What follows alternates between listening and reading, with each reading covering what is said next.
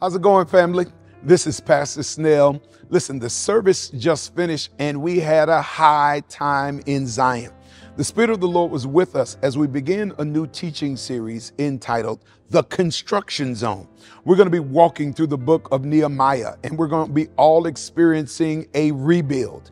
Today's message was a critical one entitled Prayer Changes More Than Things. You're going to be seeing how prayer makes the difference. It is the secret sauce for the inner life. So do me a favor. Don't watch this by yourself. Call a family member, get a coworker, get a friend as we go into the word. And remember, prayer changes more than things. Today, friends, as we get into the word, we're beginning in the month of March and perhaps through the first Sabbath in April, a new teaching series called The Construction Zone. And what we're going to be doing over the next several weeks is we're going to be walking through the book of Nehemiah, and we're going to be looking at their journey of faith as God used them to rebuild the walls of Jerusalem. And I believe that perhaps there are some of us that need to go through a rebuilding of sorts, so that there are some that need to rebuild spiritual walls. Some may need to rebuild some relational walls. Some may need to rebuild the defenses around your faith. And so I need you to know that we're going to spend the next few weeks in the construction zone as the Lord grows and builds us to the place that He would have us to be. And so today, friends, we want to go ahead and jump into the Word. Is that all right? And so go ahead and stand with me to your feet as we go to the book of Nehemiah chapter 1. Nehemiah chapter 1, and we're going to begin together at verse number 1. Nehemiah chapter 1, and we're going to begin together at verse number 1. When you get there, say, Pastor, I'm there. Nehemiah chapter 1, and we're going to begin together at verse number 1. Let me just ask real quick, how many of us actually need a word from the Lord today? No, some of y'all look like y'all just want a word from the Lord. How many of us need a word from the Lord today? Amen. I want to aim this right at those who have a need today. Amen. Nehemiah chapter 1, and this in some ways could be considered a bridge sermon. It is a launching pad into some larger motifs that we'll get into in the next few weeks. Nehemiah chapter 1 and verse 1. The Bible says, the words of Nehemiah, the son of Hakaliah. It came to pass in the month of Chislev, in the 20th year, as I was in Shushan, the citadel, that Hanani, one of the brethren, came with men from Judah. And I asked them concerning the Jews who had escaped, who had survived the captivity, and concerning Jerusalem. And they said to me, the survivors who are left from the captivity in the province are there in great distress and reproach. The wall of Jerusalem is also broken down, and its gates are burned with fire. And so it was when I heard these words that I sat down and wept and mourned for many days.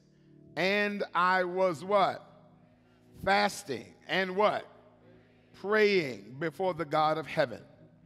And I said, I pray, Lord God of heaven, O great and awesome God, you who keep your covenant and mercy with those who love you and observe your commandments. Please let your ear be attentive and your eyes open, that you may hear the prayer of your servant, which I pray before you now, day and night, for the children of Israel, your servants, and confess what? The sins of the children of Israel, which have sinned against you. Both my father's house and I have sinned.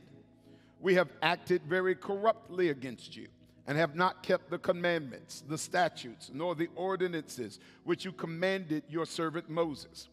Remember, I pray, the word that you commanded your servant Moses, saying, if you are what? Unfaithful, I will scatter you amongst the nations. But if you do what? Return to me and keep my commandments and do them.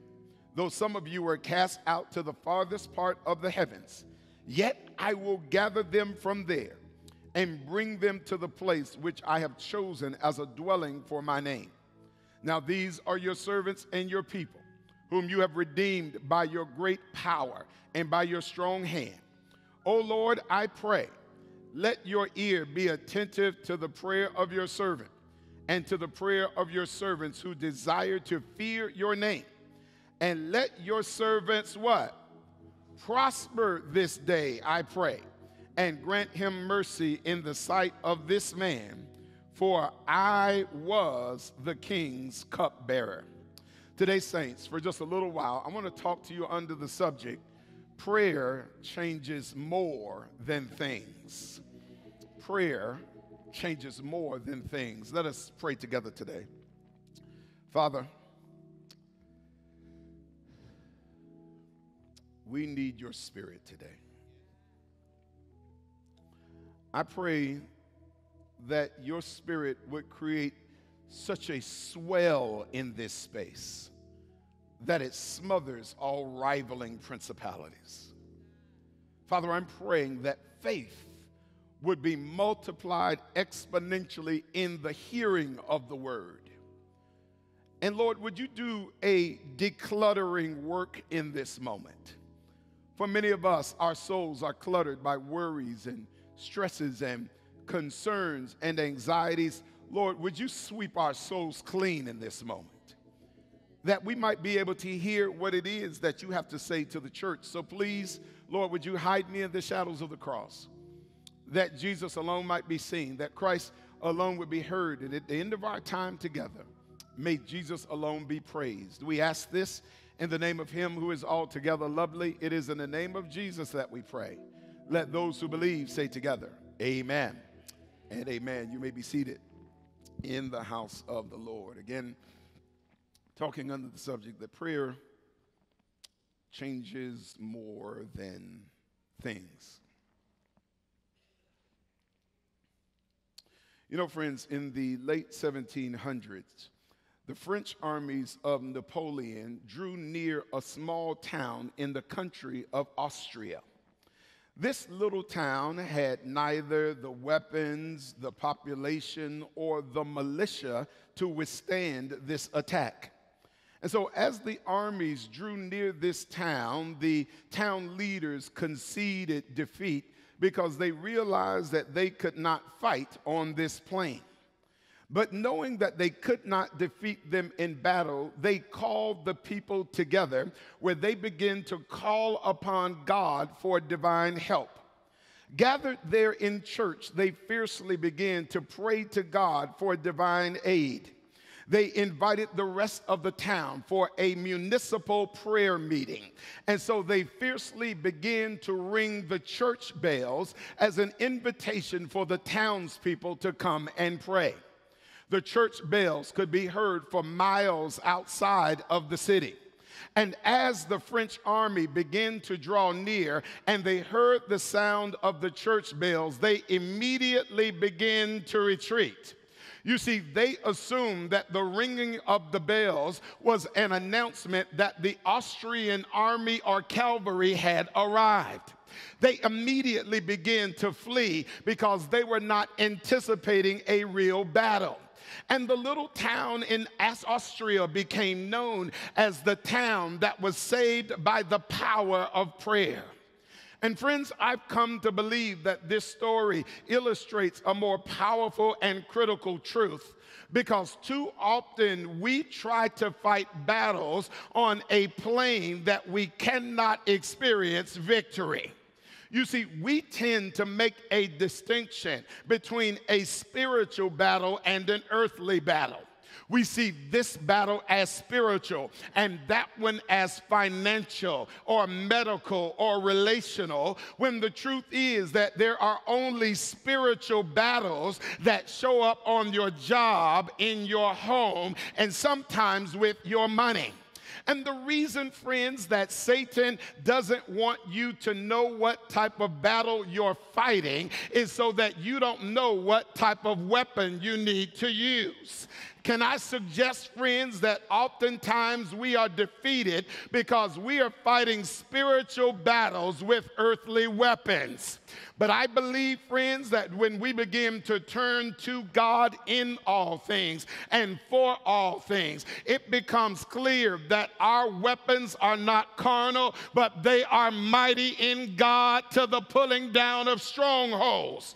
I want to simply proffer today that we would be greater and mightier. Our victories would be more consistent if we were more prayerful in all things. You see, the believer has to recapture the truth that God is our source. Do I have anybody that believes that God is our provider, that God is our protector, that God is our supplier, that God is our strength and our portion, and there's never a time where we are to operate autonomously or separately from Him? In fact, I've stopped by to let some distressed soul know today that the battle you're fighting today is not yours, but that battle belongs to the Lord.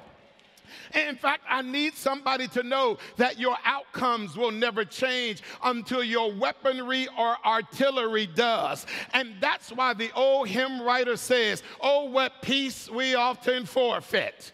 Oh, what needless pains we bear, all because we do not carry everything to God in prayer." And the thing I need somebody to know is that if you're going to fight a spiritual battle, you've got to make sure you fight with the right weapons. Are y'all hearing the pastor today? In fact, let me say it this way. My oldest son, he's about to be 14 next month. And so, Dr. Pollard, man, these one-on-one games are getting closer and closer in the driveway. And so earlier this week, we're playing one-on-one in the gym. And because I'm feeling kind of good, I'm playing the wrong game, Albie. I'm out there crossing over and shooting jump shots. And before I knew it, he was up 6-3, and we were going to 7. And so then I came to myself like the prodigal and say, why am I out here on the perimeter? I got a post game where, like most dads, I backed him down in the paint where I knew I wasn't going to miss the shot. And it's crazy because he got mad. He said I was cheating. He said, "Daddy, I dare you to shoot from the outside." And the reason he wanted me to go outside was because he wanted me to play his game. And I had to say to him, "Son, that when you're playing an opponent, if they can't stop what you're doing, then never stop what you're doing." Y'all not with me today? And what I'm saying today, saints, is that when you pray, you're backing the devil into the post. When you pray, you're putting him in the paint where he can't stop you. And that's why Paul says you ought to pray without ceasing. And it was his way of saying that if the devil can't stop what you do, then don't stop what you're doing. You can't play his game. You've got to stay down low and call on the name of the Lord. Are you hearing me today, friends? And so now, as we go quickly back to the book of Nehemiah, I want you to understand that Nehemiah, my friends, has a very unique historical context. Now, remember, friends, that God had, because of the children of Israel's wickedness, God allowed them to suffer a prophesied 70 years of exile where they would be taken captive by the Chaldeans. And understand that some were held captive in Babylon, some were left in distress in Jerusalem, while many were scattered amongst the nations. And at this point, the head of gold, Babylon, has been supplanted by the chests and arms of silver, the Medes and the Persians. And even though the exile is complete, there are still some Jews that serve Artaxerxes, the king of Persia, and Nehemiah is one. And here in chapter 1, friends, we find a very burdened Nehemiah who's just gotten word that the gates of Jerusalem have been torn down and that the walls have been burned with fire. Now, in coming weeks, we're going to see Nehemiah and his friends partake in some very heroic and bold actions. In fact, the problem is that when we preach Nehemiah, often we run right to chapter 2 when he makes his request to the king, but the miracle takes place in chapter 1 when he makes his request before the Lord. In fact, there is nothing good that happens in chapter 2, chapter 5, or chapter 7 if Nehemiah does not fall on his face before God. Now, there are a few things that I like about Nehemiah's journey. Are y'all still with me today, church? But the first thing I like about Nehemiah is that he teaches, number one, that your prayers should always precede your actions. Okay, let me say it one more time. That in the journey of faith, that your prayers ought to always precede your actions. And let me just give you this warning that you can run past this at your own peril and you can ignore it at your own demise. You see, friends, too often the order of life gets inverted whenever we are facing a challenge or a conundrum, whenever tensions begin to mount, whenever frustrations begin to rise, whenever enemies begin to multiply. What we tend to do is act first and then pray when our actions fail or bring defeat. But the reason I like Nehemiah is that he prays before he acts. He prays as he acts. And God blesses every action that he does because his actions are bathed in the power of prayer. And see, this is the motif for this word, that too often our lives are filled with more impulsive reactions than there are prayerful responses. Let me say it again. The problem is we've got too many impulsive reactions and not enough prayerful responses. You see, sometimes, man, when it gets a little hot or tense, there is this feeling that we've got to do it ourselves, that we've got to bring it to pass, that we've got to do things on our own. And what happens is we forfeit the divine power that God alone is able to produce. And this, friends, is why the believer must have a pray first mentality. Because Proverbs 14:12 says there is a way that seems right, but the end is the way of death. And so if Proverbs is accurate, it means that my first response, that my initial impulse, that my primary reaction is probably the wrong one. Are y'all hearing me today, friends? You see, sometimes that initial, oh, help me, Holy Ghost. I need us to be clear that sometimes your initial problem is made 10 times worse by your initial reaction. In fact, friends, I need you to understand that sometimes your reaction can be so catastrophic that you can't even pray for God to fix the problem because you need God to repair the damage that your reaction caused. In fact, can I pause to say that many times we're not defeated by the devil's action, we're sunk by our own reaction. In other words, we can't even pray for God to take us to that next level because our reaction digs such a deep hole that now we got to pray for God just to get us back to ground zero. In fact, friends, I need you to think back on this for just a moment. How many outcomes could have been radically different if we had just taken the moment to be still and allow God to give us instruction before we act? Are y'all hearing the pastor this afternoon? In fact, how would the atmosphere of home be different this week if when your spouse came at you the wrong way, if you had taken a moment to pray before you reacted? How different would things be on that job if you had taken the time to pray before you took the job or left the job? How different would things be with your kids if you took the time to pray before you decided to punish or not punish? In fact, you could have saved some apologies if you had prayed before you hit send on that email, on that text, or on that social media post. Are y'all hearing me, church? And see, I need somebody to understand that one of Satan's greatest weapons is false urgency. In other words, false urgency is that innate belief that I have to respond or react or do something right away. And friends, this is how the enemy hurries us and frenzies us so that we act ahead of our prayers and our petitions. And one of the things that you've got to do, friends, is you've got to resist the urge to respond to false urgency. Are y'all with me today, church?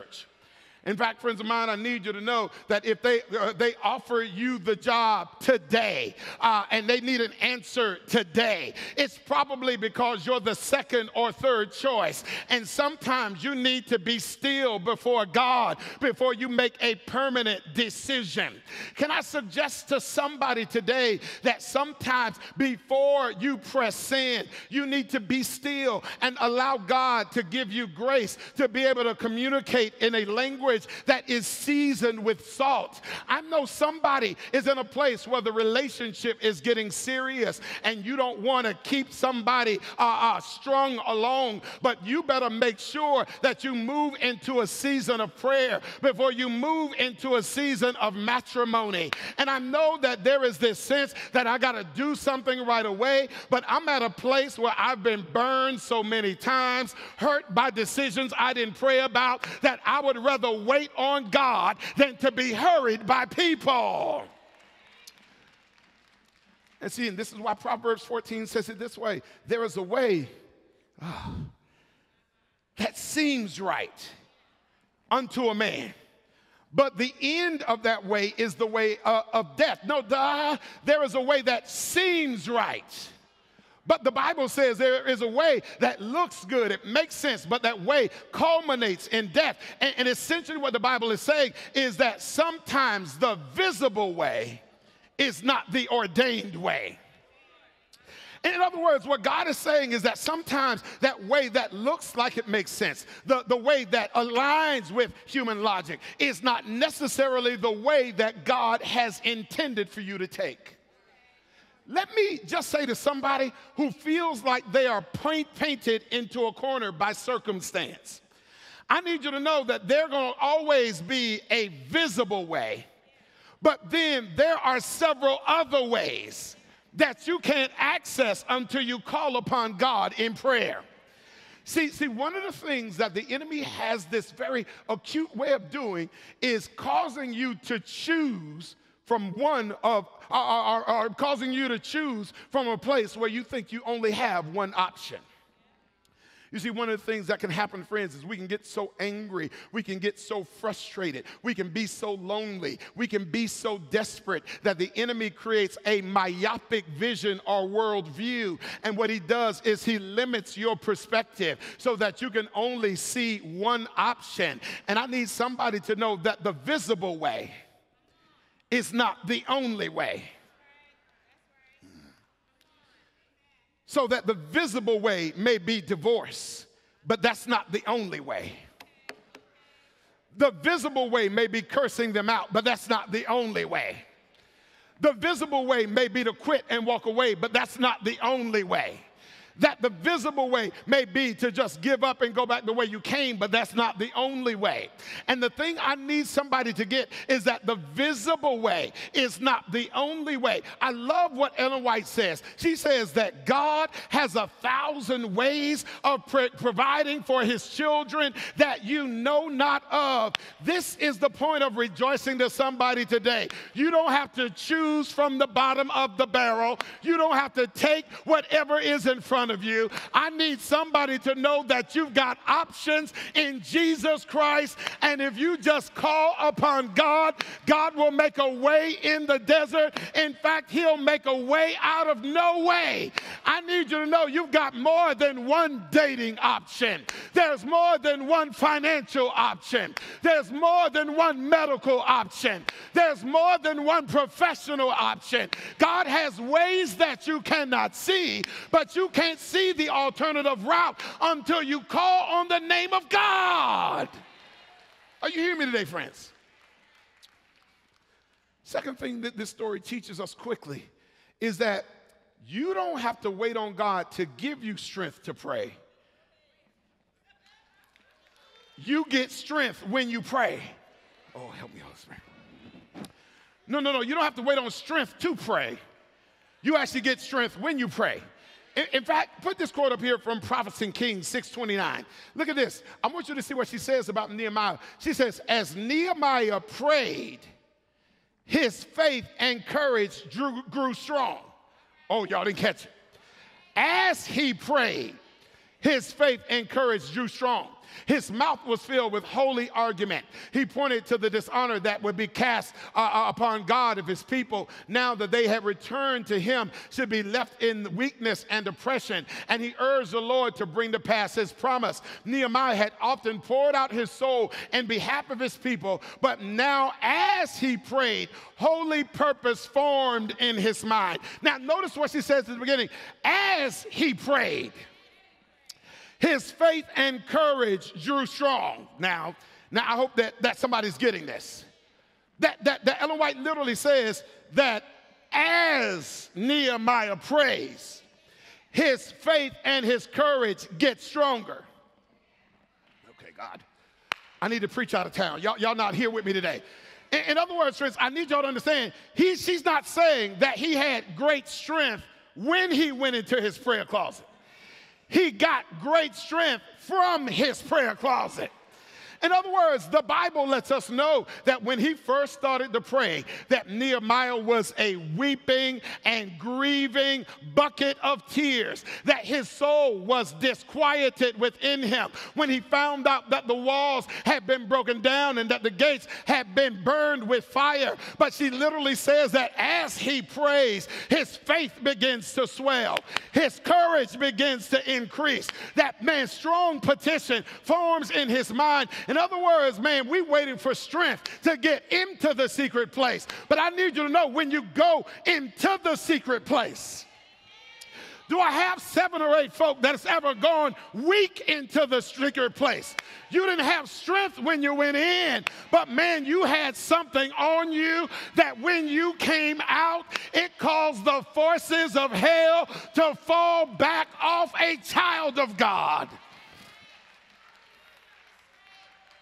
And see, the reason this is critical is because Nehemiah does not go into the prayer closet, man, with this rotund faith and these huge convictions. I need you to get that there is a process that takes place, that the more he prays, the more his courage begins to develop, the more his strength is maintained. See, I need somebody to understand that strength is not a prerequisite for prayer. Strength is the result of prayer. See, we've created unwittingly this faulty narrative that says, man, only the strong have the ability to pray. But the reason somebody gets strong is not because they had the ability before they prayed, but they got the ability once they begin the habit of calling on the name of the Lord. See, some of us, our problem is we try to treat prayer like some people treat going to the gym. You know how like sometimes you don't really want to go in the gym because you see all these people already in great shape.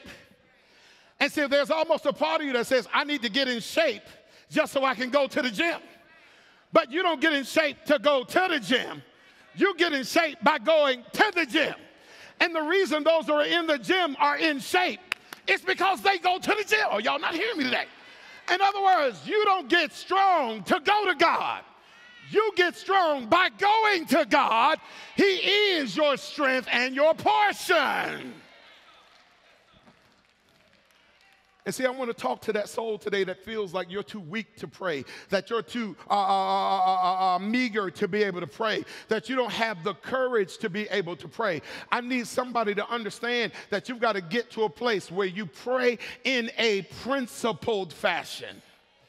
And when you pray in a principled way, it means that I am going to summon a strength from within. I'm not going to wait for a feeling that comes from without.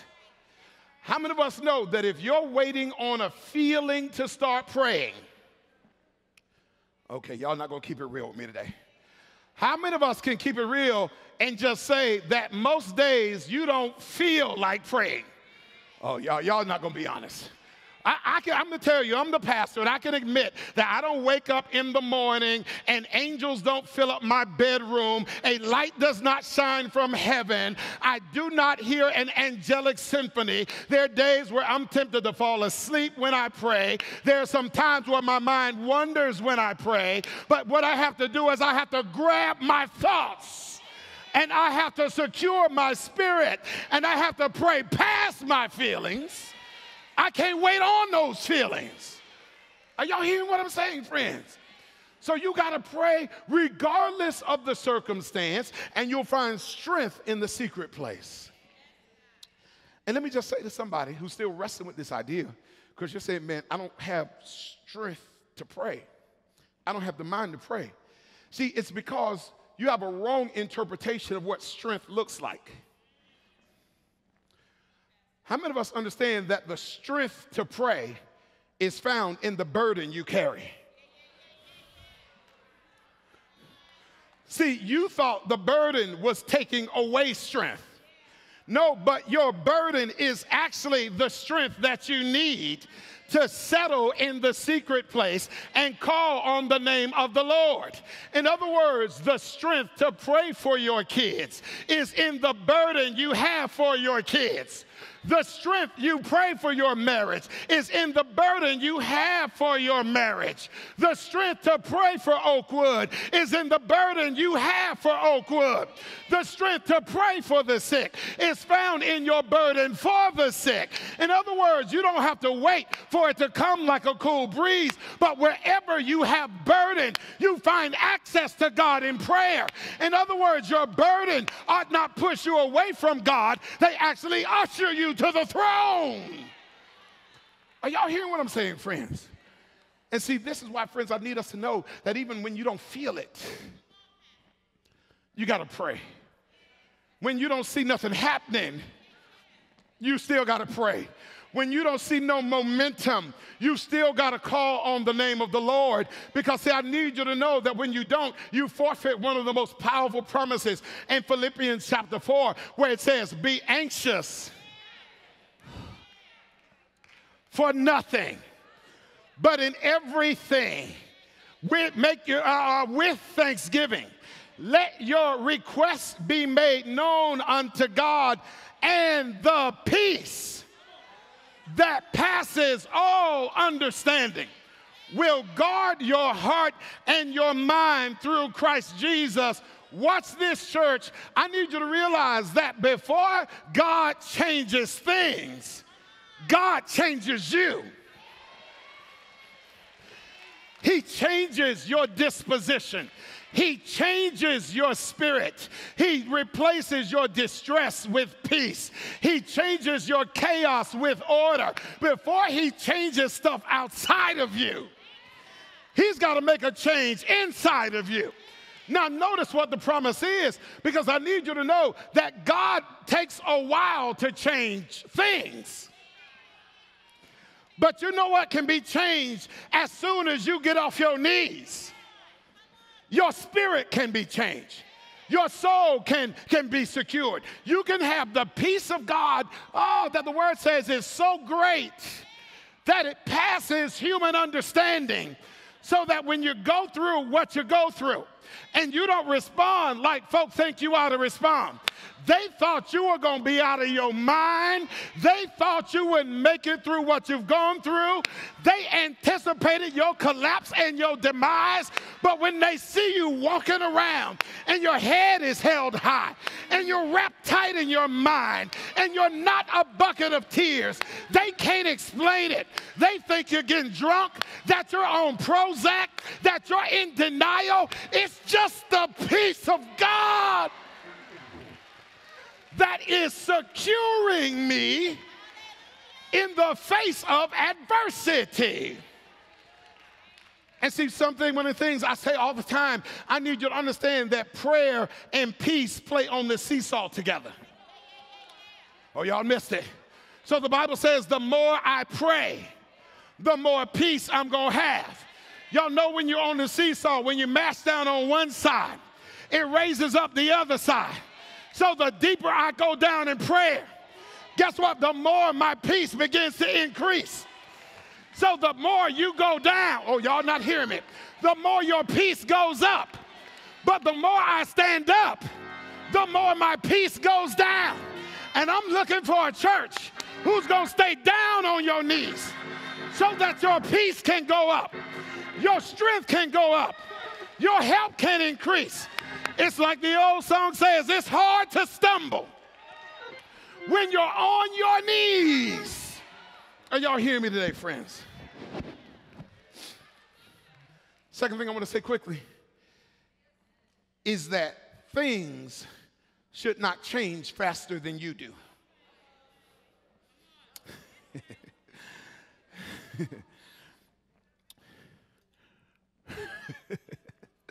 Prayer changes things,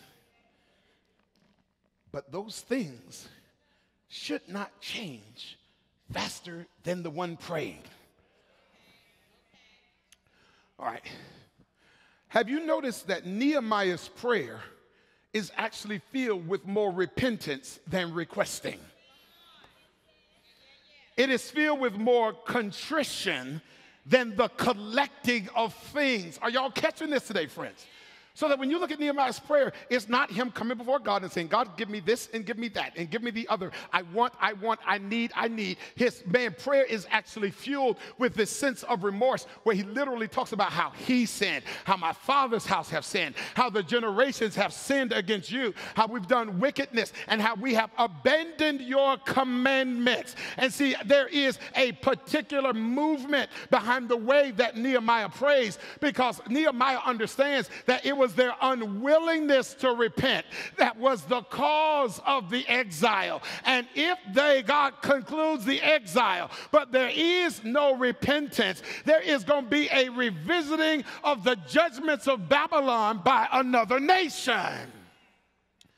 See, the heaviness of this moment brings Nehemiah to a place of complete and utter despair. Understand that the reason Nehemiah fuels this prayer with repentance is because even if God changes their outward circumstances, without changing their inner disposition, that disposition is going to wield those same circumstances back into reality.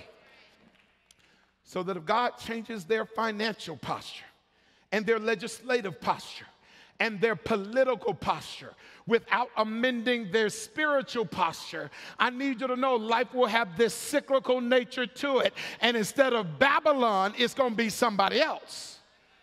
See, I don't know if we're quite getting why Nehemiah prays this prayer of repentance and with weeping and grief. It's crazy because they've been in exile for 70 years. So it's strange to me why Nehemiah breaks down and cries when he hears that the gates have been burned and the walls have been torn down. Like, in other words, that should have been given. They have been taken by siege and taken from their country over 70 years ago. Why is Nehemiah now weeping about broken walls and burned gates? That should have been an assumption. That's what happens whenever one country absorbs another country. But understand, there is something about the visual that is communicated that communicates a more deeper and powerful truth, because the broken down walls and the burned gates are simply an outward reflection of Israel's spiritual condition. And Nehemiah understands that if God changes outward structures before he rebuilds the inner structure of the people. See, this is the tension that someone is living in right now in this moment, because, man, you're frustrated because prayer hasn't changed things. But do you realize that that thing was sent to change you? We're wanting God to change this uncomfortable thing. But that uncomfortable thing was sent to create a character stirring and agitation that was to bring about a permanent change in your soul disposition. And see, God understands this, that if God makes bad circumstances good without making bad character good, then bad character becomes permanent. You see, sometimes we mismanage the narrative. Ooh, y'all quiet in church today. Oh, don't look at your watch. Look at me. I'm right here. Amen. See, this is one of the things I'm starting to wrestle with in my mind. Because we say, man, that God takes a long time to change things. Well, Psalm 46 says that God is our refuge and our strength, a very present help in the time of trouble. And I guess my question is, does God take a long time to change things, or do we just take a long time to change? Is the issue how slow God is to move, or is the issue how slow we are to adjust to the chastening, buffeting circumstances of life that are designed to drive us back in the direction of our Savior? So sometimes God doesn't change that irritating circumstance, because he knows that if he changes the placement of the circumstance before he changes the placement of your character, then your character is going to get set in stone or cemented in something that has you on the outside of the city looking in when the earth is made new. And this is why Nehemiah says, man, we got to repent. Now, that word repent, it ain't nothing but a fancy church word. It simply means to turn around and turn away from. It means that we've got to turn in the direction of Jesus Christ. And see, this thing I like about Nehemiah, and this is why I need the church to really kind of embrace the principle. Notice that Nehemiah doesn't do a bunch of asking. He doesn't ask God for bricks and straw and mortar. He just says, Lord, we're sorry. He just says, Lord, we acknowledge what we have done, because Nehemiah understands this, that if they are able to repent, they don't even have to ask God for a whole lot of things. Why? Because God's designs for them are greater than what they can even ask for or think. God said to them in the prophet Jeremiah, he says, that I have plans to prosper you, to give you a future and a hope. And see, the problem is we want to request without repenting. But if you repent, I need you to know that God will give you 10 times more than what you can ever request. Is anybody realize that we serve the God of Ephesians 3:20 that says, now unto him that is able to do exceedingly and abundantly above all you can ask or think, but you've got to put some repentance before you're requesting. See, it's crazy because, see, we want to put the cart before the horse and wonder why we can't make any motion or traction. Man, it's just like I remember one time, we were in the house and there was some food that had been in the fridge too long, and one of the kids put it inside of the trash can. And after a while, it began to give off a bad odor throughout the house. And it's crazy because, like, once everybody smelled the bad odor, you know what their initial response was to do? Was to get air freshener and spray it all over the house. But how many of us understand that air freshener only lasts for a few minutes? See, air freshener won't kill the stench. It just masks it for a little while. And see, those that make requests without repentance, all they do is mask the stench. But God is saying to somebody, you got to take out the trash in your life. You got to get rid of the garbage and stop masking the things that you don't want to address. So that if God changes your finances without addressing your stewardship, he's just masking the inevitable. If God changes your health status without you changing your health practices, we're just masking the inevitable. If God changes the condition of the marriage, without changing your posture and the way you talk down to your spouse, it is just a masking of the inevitable. And what I'm saying to somebody today is that God does not function on the level of your image, that God is functioning on the level of your character. See, how many of us, we're grateful that we serve a God who saves, but we don't rejoice over the God who sanctifies.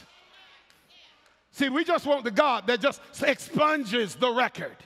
We just want the God that wipes away the strain.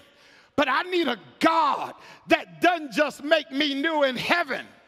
I want a God that's going to do a work so powerful in me on earth that what he says about me in heaven becomes true in my walk on earth. So he doesn't just say I'm righteous up there, but it can be said about me as I walk down here. But I need you to know that character growth will not always be done voluntarily. Come on and say amen, church. God has to choose for us the first. That's why through Isaiah he says, I have chosen for you the furnace of affliction. Man, I'd be like, God, I wish I could grow, man, in a space of extreme comfort. I wish character grew when you just had millions in the bank. Come on and say amen. I just wish, man, that I became more prayerful the more nice things people said about me. I wish I became more diligent the more friends I have. But how many of us can tell the truth? That's not where we grow. I love how y'all looking at me right now. I mean, come on. Like, it is when you are so broke you can't pay attention that you stop praying rehearsed prayers. And you start praying like Nehemiah.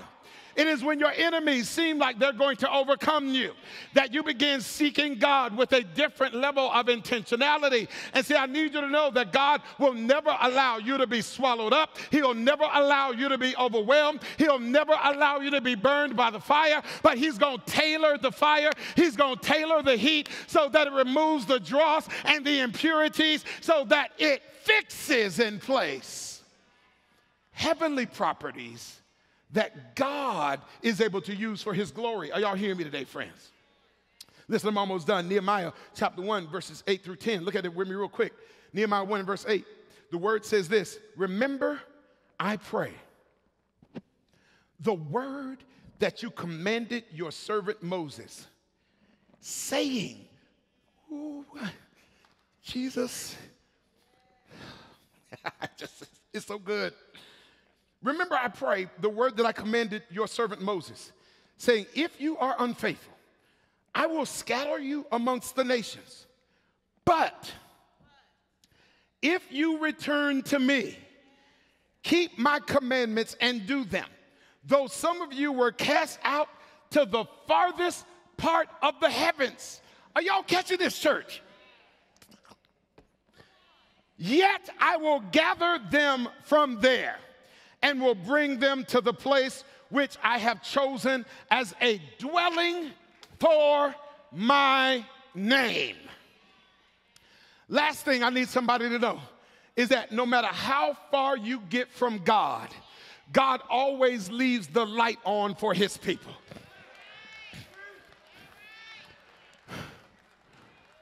Chris, I read this and my soul almost exploded. Because what Nehemiah is praying is the promise that God made to Moses in Deuteronomy 31. And it shows something powerful about God's grace. That grace is never reactionary. Grace is always preemptive. So notice what God says. He says literally that, man, if you all stray, he says, I'm going to scatter you to the furthest parts of the earth.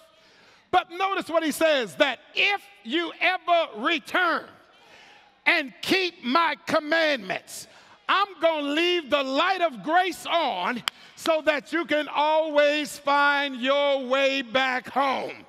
In other words, I need somebody to understand that the grace of God, it is not a permissiveness of sin, but it is God's acknowledgement of your sinful nature. It is an expression of his great love where God says, I don't want you to sin, but guess what? I understand who you are. I understand how fallen you must be so that even when you do,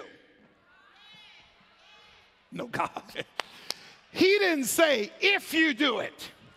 He says, when you do it. I want you to know that even before you sin, before you stray, I want you to know that even when you get far from me, and even when you're using my breath to do your dirt, I want you to know that no matter how far you get from me, I'll always leave the light on so that you can find your way back home. See, it's just kind of like this. Those of us have small kids. I remember there'd be times where on Sabbath, you go to somebody's house, and there'd be times where I would have to make 2 or 3 stops one Sabbath afternoon. And so, I would tell the kids, that if you go in here, and you know how you have to do as parents, you gotta threaten them. You gotta say, act like you got some sense. Come on, your parents ever told you, act like you got home training? Come on and say amen. And I be telling, man, don't you be out there in the backyard. Don't you be crawling all over the floor. Don't get your church clothes dirty. Now, I give them that instruction, and I expect them to do it. But guess what? You know your kids. So I know that if I'm going to a house where there are going to be other kids, guess what? I'm going to bring a change of clothes because I know they're going to get dirty. Y'all missed it. In other words, I'm not giving them permission to get dirty, but I just love them so much that I can't take them to the next place still soiled. I got to put some clean clothes over them and cover their stains. And what I'm saying is what John said. He says, I write these things that you do not sin. But the good news is that if any man sins, we have an advocate with the Father, Jesus Christ the righteous. And see, I need somebody to understand that the grace of God is never reactionary. It is always preemptive. So I need you to understand that even Jesus was not a reaction to Adam's sin. After Adam and Eve ate the fruit, the Father didn't say, Jesus, what you want to do about it? See, I need you to know that the plan of salvation was not a reaction to man's lostness. The plan of salvation was a part of the original design. The plan of this salvation was laid before the earth was framed or gravity put in place. It is why when John in Revelation 13:8 sees Jesus, he says, behold the Lamb that was slain from the foundation of the earth. So that before he created the world, he created a plan of redemption, because grace is not a reaction. It is preemptive, and God always has you in mind. Can the church say amen today? Listen, go ahead and play something. And I'm saying this because there is somebody today that just feels too far from God. See, the reason God told them this in Deuteronomy 31 before they strayed is he knows this is man's innate nature. He knew what was going to happen to them would be the same thing that happened to Adam and Eve once they ate the fruit. You see, once they ate the fruit, they didn't come to God and say, Lord, we messed up. You know what they did? You know what sin did? It has caused them to run and hide from God and forced them to try to self-cover. And see, this is something I need somebody to understand about sin, is that sin doesn't make God hate us. Sin makes us uncomfortable with God. And he knows that when you get far from God, the accuser has this way of overwhelming you with the echoes of what you did wrong, to convince you that you've done so much and you've gone so far and you've messed up so many times that, man, God ain't even fooling with you no more. But God says, I don't wait until you're a finished product to call you. I call you while you're still under construction. I need somebody to understand that when the Spirit of God begins to woo you and draw you into a relationship with him, I need you to know that God understood, and he, in his foreknowledge, you know, God knows the beginning from the end, and he knows the end from the beginning. So do you realize that when God called you, he knew every sin you would, he knew every sin you would ever commit. And he factored it into his calculus. And he says, you know what? I still want you. I'm still calling you. And I'm still going to use you for my glory. And the word to somebody today who's just feeling far from God, who's feeling like I can't pray, who's feeling like I don't have the strength to pray, I need you to know the word simply says this: at the moment you return, the moment you turn around and make a covenant to operate according to my commandments, my laws, and my statutes, I need you to know that he says that I only am going to gather you from the furthest places of the earth. I'm going to bring you back to the place where I made a covenant with your father, where you will be able to operate in harmony with me. And see, friends of mine, I just need somebody to know it doesn't matter what you've done. Doesn't matter where you've been. Doesn't matter how long you've been there. We serve the God that while the door of probation is still open, he says, man, like your boy Tom Bodell on those Motel 6 commercials. He says, we'll leave the light on for you. I'm going to illuminate the path so that you can always find your way back home.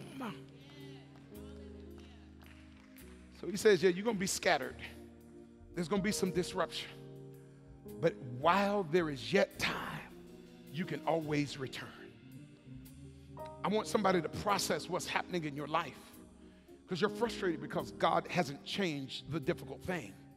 That's not really the issue.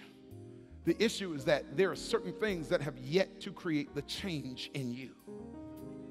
And if God changes the thing before you begin to change the character, guess what, man? You'll get so settled and cemented in it that salvation then at that point becomes a difficult thing for God to accomplish. I want somebody to understand that you don't get strength to start praying. You get strength once you start praying. In the coming weeks, we're going to look at some stuff that God does through Nehemiah, but I need you to know that the basis is set right here in chapter 1, where he begins to call on the name of the Lord. And the same is true for you, man. God is going to take you places. He's going to open doors. He's going to cause you to ride on the high places of the earth and feed you with the heritage of Jacob. But I need you to know it does not begin with your actions. It begins with your prayer. I need you to know that you enter the construction zone, not standing on 2 feet, but you enter the construction zone on your knees. Hallelujah. How many know when you pray, everything will be all right. When you say everything will work out fine. Just have faith. It says when you pray, When you pray, when you need a friend. how many know when you need a friend, it says just have faith. Just have faith. Just have faith. It says when you pray. When you pray. Hallelujah. How many know when you call him, he'll answer your prayer? He'll be right there. Hallelujah. Let's sing it together. When you call him, When you call him, he will answer. he will answer your prayer in this day. It says I know. I know he'll be right there. Just have faith. It says when you pray. When you pray, when you need a friend. It says, oh, when you need a friend. Oh, when you need a friend. It says just have faith when you pray. Just have faith. When you pray. Amazing grace, how sweet. Anybody believe that amazing grace the sound that saved a wretch? that saved a wretch like me. I once was lost, but now I'm found. It says was blind. Was blind, but now I see. Let's sing that together. You know the hymn. It says amazing grace. Amazing says, how sweet the sound that saved a wretch like me. It says, I once was lost,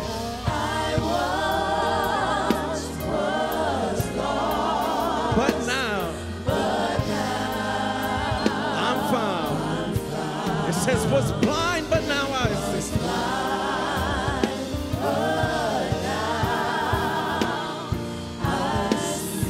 And we sing when we pray to that amazing God. When you pray, When you need a friend. it says, oh, when you need a friend. Oh, when you need a friend. It says, just have faith. Just have faith. Just have faith. When you pray. When you pray. One last time. When you pray. When you pray. When you need a friend. oh, when you need a friend. Oh, when you need a friend. Just have faith. Hallelujah. Just have faith. when you pray. When you pray.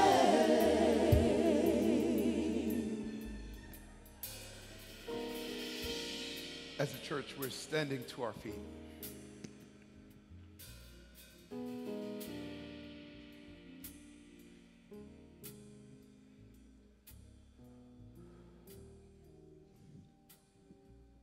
God is wanting to move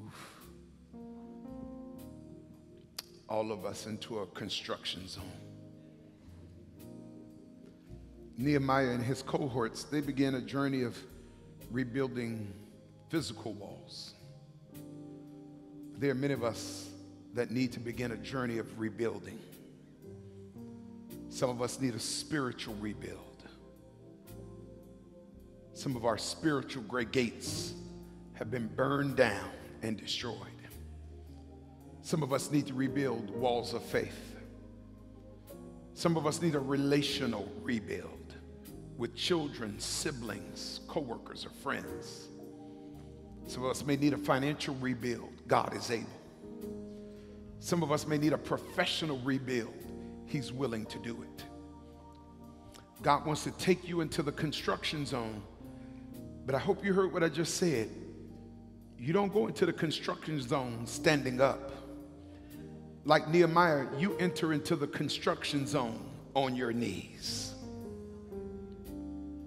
And Oakwood Church, to the Oakwood community, if we were to realize all of our potential, if we are to become all that God has ordained us to be, there's just got to be a radical return and commitment to a fierce calling on the name of the Lord. Individually, corporately. Listen, we got to get out of this habit where we act and then we start praying once the actions bring calamity to our lives. No, we got to call on God first and second and third, and then we just got to learn how to pray until something happens. Yes. I need somebody to reinterpret the data. You think, man, that God is slow to change things. No, you're just slow to repent. Slow to turn away. Some of us are holding on too tightly. As Dr. Johnson says, we got to hold on loosely to some things, to some people, some ideas. I need some young person to understand that God is your help. He is your strength. He is your portion, and that you ought never be operating autonomously or separately from Him. Listen, that word was just what I needed. I hope it was what you needed. I'm hoping that you're taking the prayer challenge to make sure you add at least 5 minutes a day to your prayer journey this week. You're going to see doors open. You're going to see miracles happen. More than that, you're going to grow in your inner person. So listen, if this helped you, just do one favor. Hit the like button, hit the subscribe button, and share it with somebody else that needs to be blessed. Listen, you have a good one. I look forward to seeing you next week in the construction zone.